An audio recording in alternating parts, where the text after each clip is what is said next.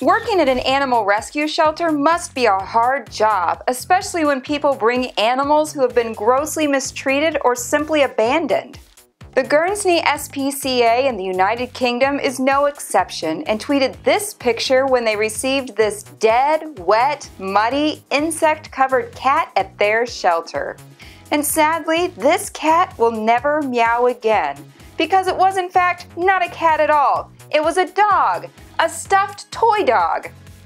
Yes, it was discovered that the pet had never been alive, so it couldn't really be dead. The only time it comes to life is with human help, since it is also a puppet.